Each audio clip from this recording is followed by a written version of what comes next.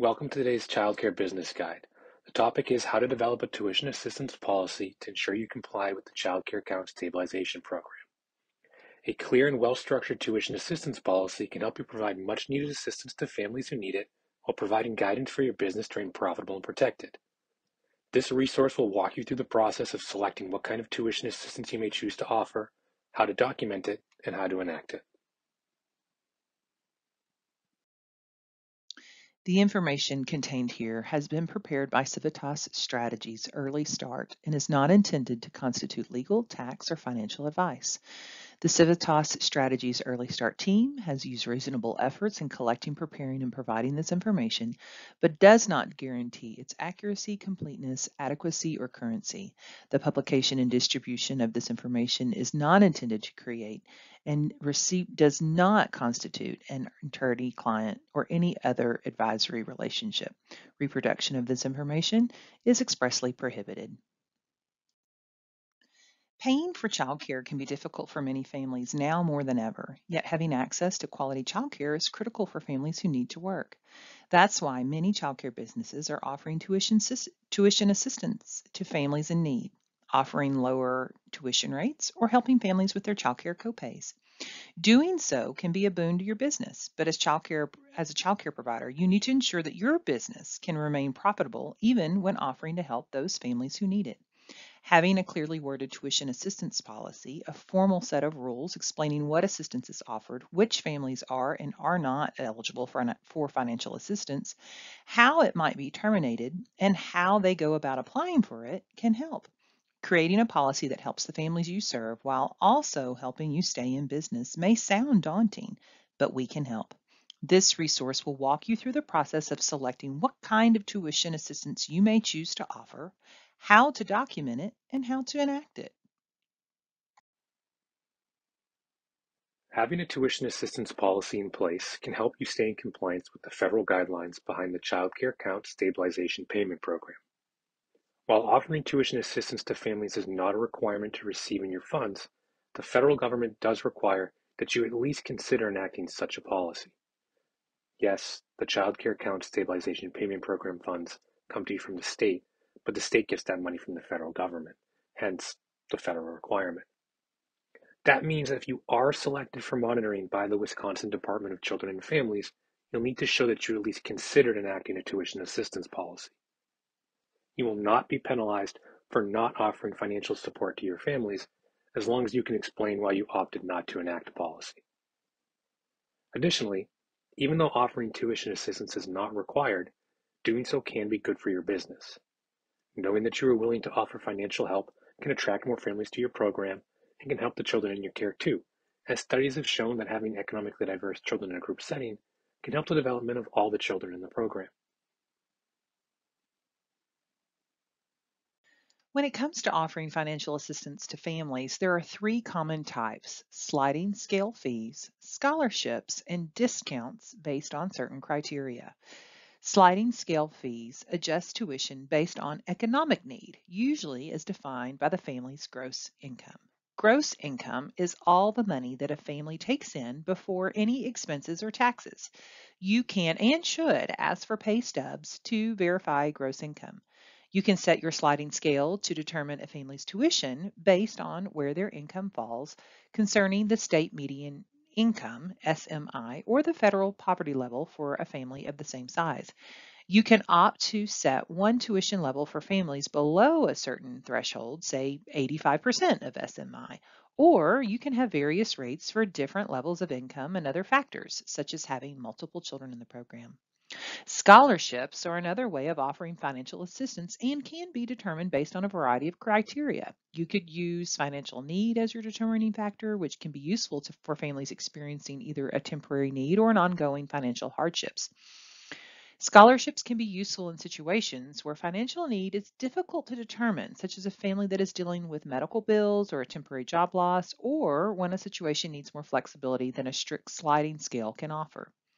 And discounts present a third option to offer tuition assistance based on the criteria you choose.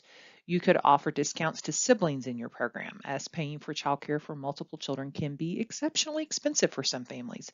You could offer discounts to children of military families or to children of teachers, or you could opt to offer discounts based on financial need. For example, if a family in your program falls below 85% of SMI, you could offer 25% off of their copay in tuition discounts. Choosing what type of financial assistance to offer is only the first step. Now you need to make it official. That means putting the policy in writing, communicating it to all the families in your program, and making it accessible for current and future families to read and review. We strongly suggest putting the policy on your website, in your parent handbook, and posting it in your facility in a place where all of the families can see it. Not only does this help families in need, but it also publicly displays your commitment to helping the families in your community. Whenever you are sharing information about your tuition assistance policy, you should include as many details as possible. Not only does this help families understand what you are offering, but it also helps eliminate any confusion and potential misunderstandings with families. You should detail exactly what kind of tuition assistance you are offering, who is eligible for the program, how much funding is available, and if that funding is contingent on you receiving any other funding, how a family can apply, and are there any deadlines, and if there is an appeals process once the decisions are made. The next few slides offer examples of policies you can use with your program. Example policy 1 is for offering a discount for families with more than one child enrolled. For example, your business name is pleased to announce that we will offer a tuition discount to all families who have more than one child enrolled in our program. If you have 2 or more children enrolled, each child will receive a discount of 5% off their tuition for as long as they are both enrolled. Please note that this discount applies only to children who are enrolled in one of our full-time programs. To apply for the discount, speak to, insert the person's name that they need to speak with, or email her at and include the email address. Example policy number 2 is for a variable rate need-based scholarship. The business name recognizes that times are tough, and we know that some of our families may need help with tuition payments, either temporarily or for the longer term. For this reason, we are offering both full and part year scholarships to help cover part of your tuition or copay. Scholarships will be offered only to families who can document a financial need. Full year scholarships will cover 25% to 50% of the child's tuition, and the percentage will be determined by the director on a case-by-case basis. Scholarships will be reevaluated annually. Partial year scholarships will also cover 25% to 50% of the child's tuition and will be awarded for a given amount of time based on temporary financial need. Both existing and new families are welcome to apply for a partial year scholarship at any time. For more information about either full or part year scholarships or to apply, state the person's name and the way you contact them at their email address. Example policy 3 includes language that explains the sliding scale fee policy. Your business name recognizes that times are tough, but we are committed to ensuring that all families who need childcare can get it, regardless of their financial situation. That's why our business is offering lower tuition fees for families who demonstrate financial need. Financial need will be determined based on where your family's current gross income falls in relation to the current federal poverty level for a family of your size. If you fall within 175% of the current federal poverty level, your tuition rate will be, and then include the amount. If you fall within 200% of the current federal poverty level, your tuition rate will be, and then state the amount. To see if you are eligible, you can check out this chart, which explains the federal poverty guidelines, and then you would include the link to that. To apply, contact whoever the person is they need to contact and how they can email them and include that. You will be required to share documentation of your current gross income. If your income changes during the year and affects your eligibility, you are asked to share this information as soon as possible with and put the person's contact information so your tuition can be adjusted accordingly. Tuition rates are reviewed every 12 months and may change.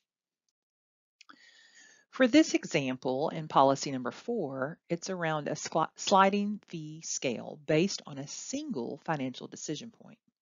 For example, your policy might read, Business name recognizes that times are tough, but we are committed to ensure that all families who need childcare can get it regardless of their financial situation. That's why we are offering lower tuition rates for families who demonstrate financial need. If you would like to be considered for this tuition discount, send an email to and state the person's name at the email address. You will need to supply the first page of your 1040 federal tax return for the last tax year to verify gross income. Families with a gross income of X dollar amount or less will be eligible for a discount tuition. All requests will be reviewed by and state who's reviewing it, and the decisions will be issued in writing. Approved tuition discounts will be in place for 12 months from the approval date, after which time you will need to reapply. If you do have a sudden change in your financial situation due to a layoff or another unforeseen circumstance, contact and include who it is that they would contact to determine if there is additional temporary help available. Another policy that you could consider is in example 5, which is a sliding fee scale based on income. So you would write something to the effect of our business name recognizes that times are tough, but we are committed to ensuring that all families who need childcare can get it regardless of their financial situation. That's why list your business name is offering lower tuition rates for families who demonstrate financial need. Tuition discounts will be offered on a sliding scale fee structure based on your gross income. In order to be eligible, each caregiver in the household must demonstrate that they need full-time care, for example, in the form of a 30 plus hour work week, a full-time student schedule, or something similar. Families with a gross income of less than, list out an amount, $30,000 per year, are eligible for a 25% discount on all fees. Those making $30,001 to $40,000 a year are eligible for a 10% discount, and those making $40,001 to $45,000 a year are eligible for a 5% discount. To apply, please state the person's name and their email. Note that the tuition discount will be reviewed annually, and additional information may be requested with your application. If there is a change in the family's financial situation after you are enrolled, whether it means you require additional support or if you no longer need assistance, please contact and then insert that person's name as soon as possible at and their email address. Another option for your business is a per child flat rate discount. A sample policy might read something like this.